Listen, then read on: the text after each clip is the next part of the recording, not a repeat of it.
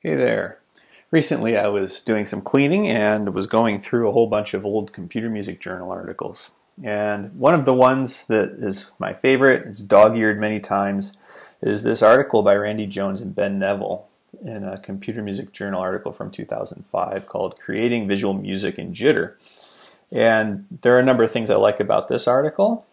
However, the thing that's really stellar in it and opened my eyes back 10 or 11 years ago when I first read it, is the discussion of the threading model in Max, which happens at the end part of this article. I've included this here at the beginning of our little screencast in case you wanted to follow up with that. One of the unfortunate things is that that article still remains one of the best pieces of information about how threading works in Max. And so I wanted to elucidate a little bit about what's happening with threading in Max. And so I'll talk about the theory of it a little bit first, and then we can talk about some practical applications so that you can optimize your patches so that they perform better. So what do I mean by the threading model? Well, what I mean is that on your computer, you have 4 cores, for example, or 2 cores, doesn't matter. We'll say 4 cores because my computer happens to have 4 cores in its processor. I'll represent them with these panels. And then the operating system, when it's asked to do some sort of computation, it puts that stuff into one of these cores based on whether that's in something that's called a thread. So if I took another panel, maybe I'll change the color a little bit here and make this one red-ish. You know, we can say that this is a thread and some stuff happens in this thread. And we give this thread to the operating system, and then the operating system says, okay, you go here. And so on your computer, there's a lot of these going on. You know, it's like this one is your Finder search, and this one is your mail browser, and this one is playing a YouTube video. You know, Chrome, it's like every window in Chrome gets its own thread. So like maybe these 3 are Google Chrome running. And the operating system can put these on any of these cores it wants. And while things are running, it can like even switch them around to try and balance the load on your computer. So in Max, we have a couple of different places where this threading model occurs. And one of those, we'll just pull all these out of here. Just kind of clear this stuff up. We have a main thread. I'm going to make the main thread be blue. Then we have a scheduler thread. We'll just let the scheduler thread be red. And then we'll have a green one. This will be the audio thread. And I should use some comments here to make this a little bit clearer. Okay, so this is going to be our audio thread, our main thread, and our scheduler thread. Okay, and I'll go ahead, I'm going to change the color of this blue so that it's a little easier to see. So Max primarily works with these 3 threads.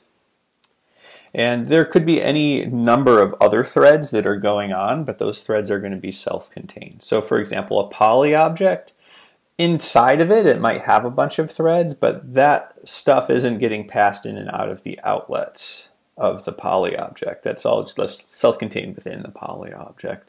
Similarly, there are things in Max itself where there might be other threads doing tasks, but those tasks are all self-contained and they aren't going in and out of outlets around your patcher. With these 3 threads, we can make a little patch and we can understand what's happening.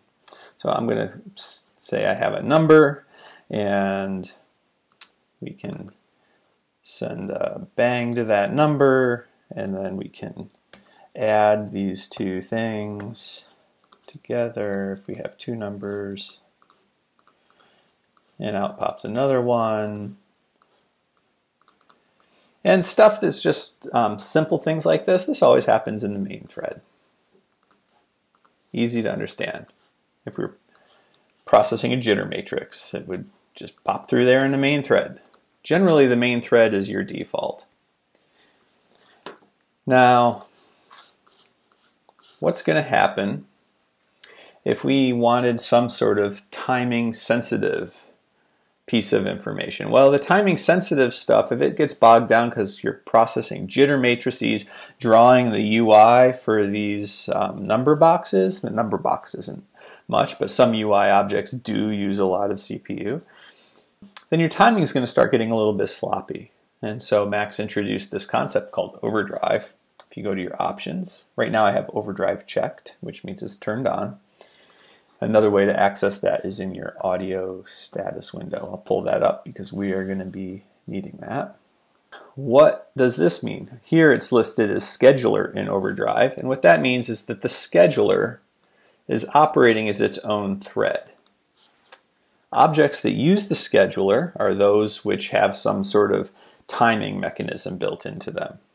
So what's an example of one that has a timing mechanism built into it? Well, Metro, for example, has a timing mechanism built into it. If I put a toggle on here and a bang here, this, as you could imagine, is a timing sensitive operation. We want the Metro to happen precisely at 100 milliseconds if we said we want it at 100 milliseconds. So there's a timing sensitive operation. Another set of objects that might be considered timing sensitive are any MIDI objects, because that's performance data that's coming in. Delay objects, even a delay 0, will be considered a timing sensitive operation. You either want to delay it precisely 1,000. If we say delay 0, what's going to happen is it's going to make something happen as soon as possible, but it's actually going to move it into the scheduler thread. We'll show that in just a second. There's also some that people don't expect. If you think about it, it makes sense, but if we have a line object, for example, we're going to generate a ramp full of events. This actually uses the scheduler. So if we said line, I'll give it the floating point version so we can generate a floating point ramp. We'll start at 0, go to 1, and say it's going to happen over 500 milliseconds. And stick a float on the output. All of those little events popping out here, that is all happening in the scheduler. And the scheduler with overdrive on happens in this scheduler thread instead of in the main thread. If overdrive's off, it happens in the main thread. There's one more complication, which is that the scheduler could also actually happen in the audio thread. And that happens if we say scheduler in overdrive and say that it's happening in the audio interrupt. Now it actually happens in the audio thread in between the processing of vectors of audio. And this is the default for Max for Live devices. So that's important to know. It's a little bit difficult when you're looking at a Max patch and you have all of these options to really understand what's happening. I have made a little object, and I'll include it in the link here at the end of this video. And this object is called min.threadCheck. And what the min.threadCheck object is going to do is it will tell us what thread an event occurs on. There are 3 outlets. This outlet is for a message received on the main thread. This one is for one received on the scheduler thread. This is for one received on the audio thread. There is a 4th outlet that says it's received on some other thread. That should never happen in your Max patches. And if it is, it's very likely you have some sort of third-party object that is not behaving as a good citizen, because unpredictable things can happen if third-party objects don't follow the threading model of Max. Okay, here we go. I'll hook this up. When I click a bang, change a number, we can see that the bangs here all come out of this outlet here. So that means it's happening on the main thread. However, if I were to hook a bang up to this delay object, stick this up here,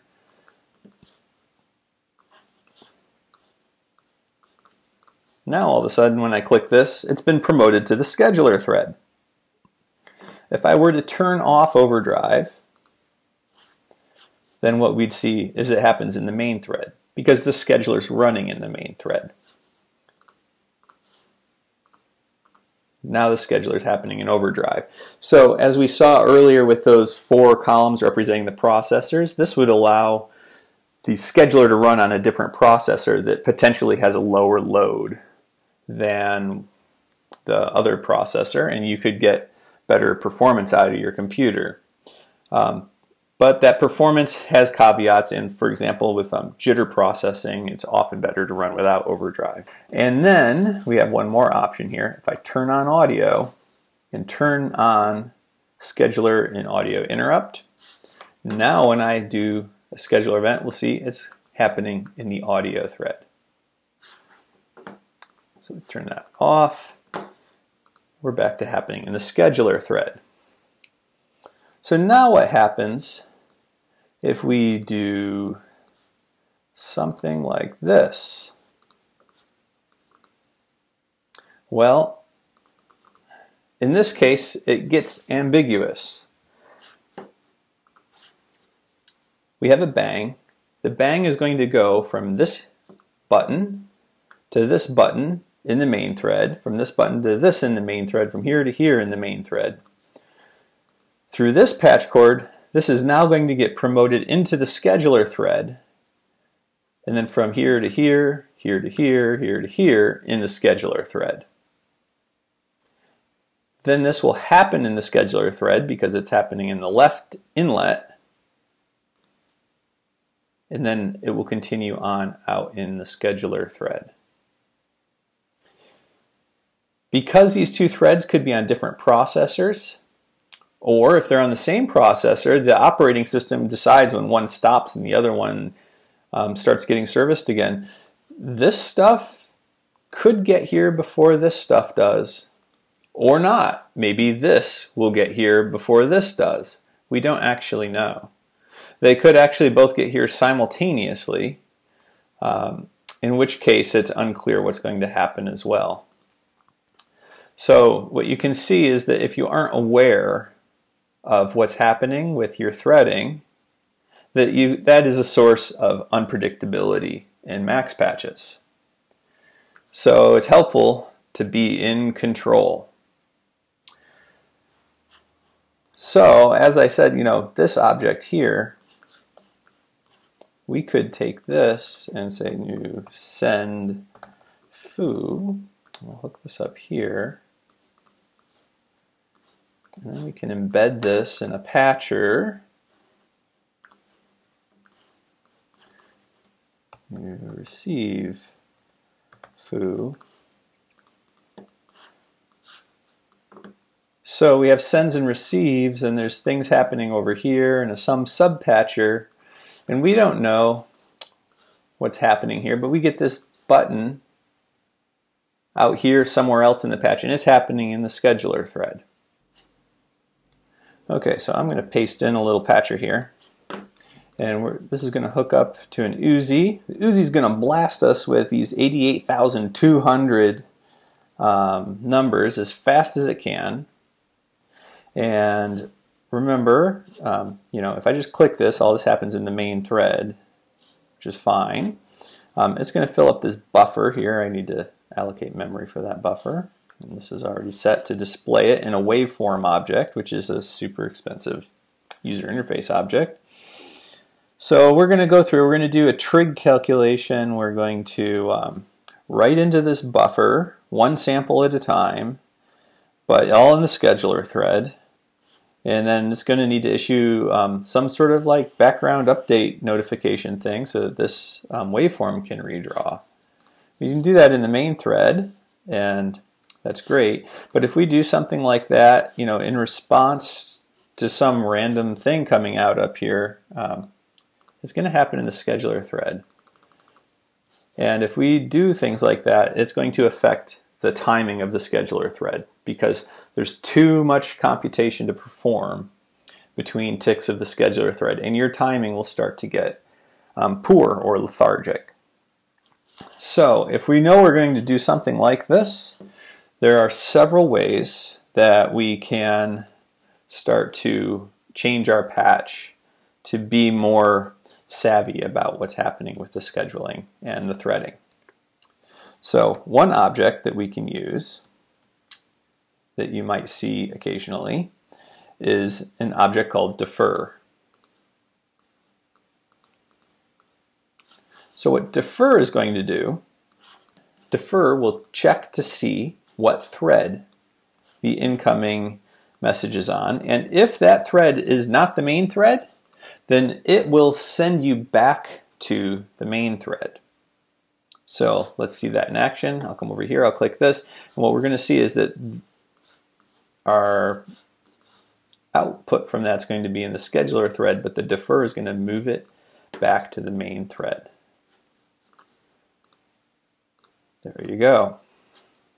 That's pretty handy. So defer is one of the weapons in our quiver that's super useful for getting things back to the main thread. As long as we're filling this out, remember earlier we showed that one way to get things into the scheduler thread, if we needed to do that for some reason, is we can say delay 0. We're going to ignore the audio thread for the rest of this discussion. Okay, there's another object we could use here, and this is called defer low, and what that does is anytime this receives something, it's going to shoot it back to the main thread. I'm going to put an inlet on here so I don't have to keep opening this. Come up here, hit our bang. Okay, so the defer low, every single time it receives input, even if it's already in the main thread, it's going to put it all the way at the back of the queue. So it'll happen in the main thread still, but it's always going to get pushed back until after all the other events in the queue are processed. One thing that defer low will do, if you're getting blasted with a whole bunch of different events on the scheduler thread, is it will take each one of those events and put it in the queue to be serviced in the main thread. So that means, let's say you get a whole bunch of updates, you really only care about the last update. It's going to cause all the additional computation of each and every one to occur when the queue does get serviced in the main thread. So there's another object that I use instead of defer low in most situations called QLim. And by default, QLim does something that real Max geeks would like to say is a usurp. So I'll come here and say usurp. And what that means is that whatever the latest version is that comes in, or the latest message that comes in, that's the thing that gets put at the back of the queue. So if you got hit with 5 notifications of some new thing that came in, then it would only bang once instead of banging 5 times. That's super useful, and this is my go-to for situations like this. So QLim, defer low, which I almost never use. These are objects that are super handy. So this QLim in this case means that if we just get banged away up here, we're just going to get one bang out, and it's going to do this whole rigmarole once, and it's going to do this back in the main thread, and it's not going to make our timing suffer as a result. Another place to be aware of what's happening for the threading is your user interface objects. So for example, we have this going on, and it could be exacerbated if we changed the grain time on this. So if I came here and said I want the grain time on this to be 0.1, Now the line object is going to be blasting out a lot more numbers than it would have been otherwise. So this one little patch, it's not a big deal. And if you had a bunch of these, it might not be a big deal. But if you had, say, 100 of these, and they're all buried inside of abstractions in different places, we have then the potential for this situation to be problematic, because this user interface object is going to be run in the scheduler thread. And that's not very fun. And it's going to be happening so fast, every 0.1 milliseconds, we can't see that. 30 frames a second would be 33 milliseconds. So there's no point in delivering all of these numbers to the number box. So in this case, we probably don't need a number box if there's hundreds of these buried in subpatches, but maybe we want that for debugging or something. My solution to that would be to hook up a QLIM before the user interface object.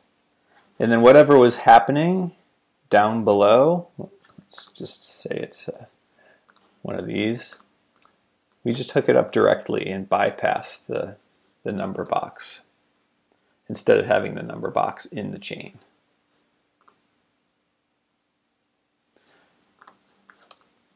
I think I'll stop there for today, but hopefully this gives you a little bit of background information that is hard to find other places, and a few techniques and strategies for working on optimizing your patches.